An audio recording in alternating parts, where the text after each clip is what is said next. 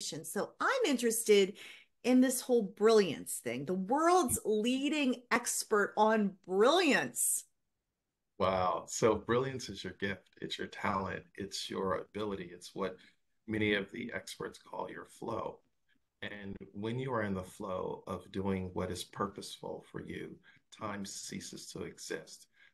We ask it in our research, we ask 1,000 people, what do they identify as brilliance? And a lot of their feedback was intelligence. Some said confidence. And when you have your intelligence and your confidence, what you're actually doing, Brenda, you are practicing AI, actual intelligence.